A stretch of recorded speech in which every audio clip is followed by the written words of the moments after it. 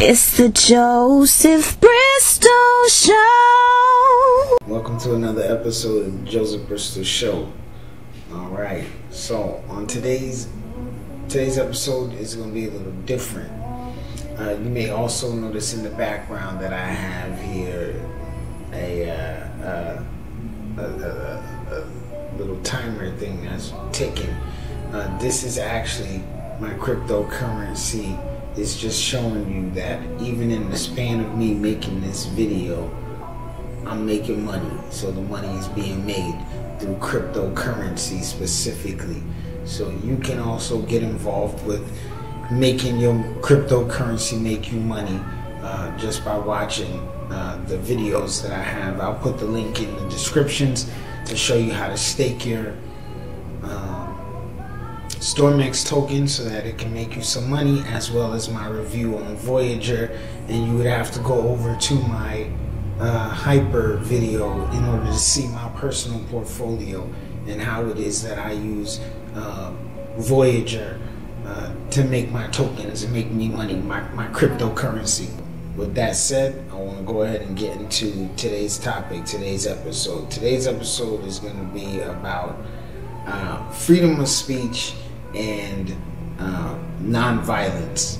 And the reason why I put the two of these things together is I find that in our society we tend to want people to be free to say whatever it is that they want to say, as well as we want non-violence to be the main course of action in our disputes with one another. So in the sense that we literally don't want violence, right? And there's nothing wrong with that. I support that. I believe in a society without violence. I think that humanity in general has basically reached a point in time where we no longer need to be violent to resolve conflict. We're at a point where we're able to communicate. We can talk to each other and resolve whatever problems we have with each other, regardless of whatever it is. I find violence to be something that young people do, something that is done out of frustration. So I find that violence is usually, you get angry, so it's like the easiest thing to do as opposed to talking, in which case it takes more time, more energy, it requires more thinking, because you have to communicate your feelings as well as understanding the feelings of another person. But what does this have to do with freedom of speech and non-violence? The freedom of speech part is important because we want people to speak up. We want people to say how they feel. But at the same time, there is no such thing as freedom of speech, because it's more limited speech. You're not allowed to say things that would incite a riot or say things that would incite violence in another person. So in which case we're limiting the things that people are allowed to say. I think that is a problem. So younger people have a hard time distinguishing between when something should be said or talked about, right? And there are some people who aren't embarrassed or shameful about certain things, so they don't mind talking about those things in a public area, as opposed to other people who may be feeling embarrassed about speaking about a specific topic in a public area. So in which case we're not going to ask somebody to change the way that they think or speak in order to comfort someone else. Is that in and of itself a bad thing? No. Is it in and of itself a good thing though? No, it's neither that either. It's just requiring or requesting someone to change. But the reason why the speech is important is because people should be free to speak however they want to speak. They should be allowed to say whatever they want to say, because we want to know. We want to know, right? Deep down inside all of us, we want the truth. No matter how much it hurts, no matter how much we might fight against it, lie to ourselves, run away from it, we all want the truth. We crave it. It's a human necessity to know the truth. That's why we desire closure. That's why we don't like cheating. We don't like lying. We don't like those type of things. People in general don't like that because, again, we all want truth. We like it. So when somebody speaks their truth, right, we should not, one, it definitely shouldn't be violent. I don't think any type of speech should incite violence. That's just me. I don't think there's anything anybody has ever said to me or could say to me that would make me hit them. You see what I'm saying? That's speech that incites violence. I don't, to my recollection, my memory, I have never reacted to something someone has said to me with violence. I've never done that. I don't do that. You know what I mean? That's not my thing. Actually, when I was in elementary school, I asked her for a cookie and she told me no. I punched her in her stomach. But I was a little kid that was super angry. You know, my childhood, I was an angry kid. So violence, the incitement of violence can't be something that is incited through speech, through talking. I just don't feel that way. I don't think that that's right. So now the reason why I'm bringing this up, right, is people will say things like Twitter warrior or keyboard fighter, and we look at these things in a negative way, but we really shouldn't. These things should be looked at as a positive thing. So when we think about somebody saying something to us, right, it's important what somebody says. It's important how somebody says something, but more important than any of those two things is how you take the information that's being said to you, right?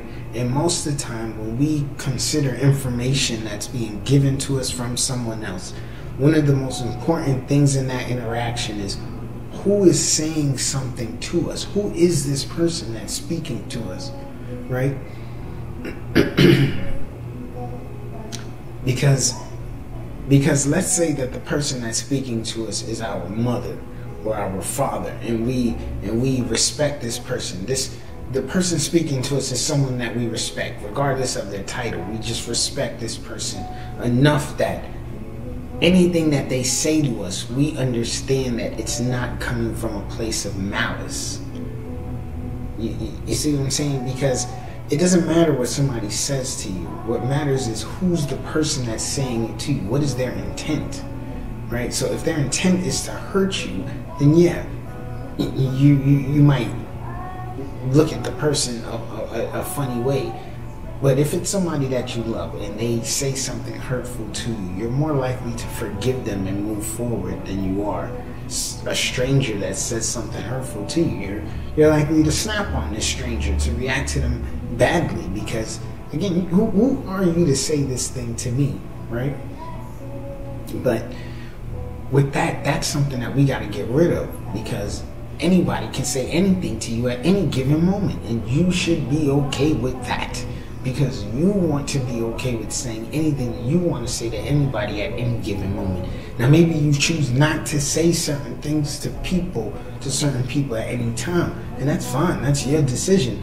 But you can't expect people to decide not to say certain things to you at any time because you don't say anything to them. So because you're not speaking to someone doesn't mean that they're not speaking to you.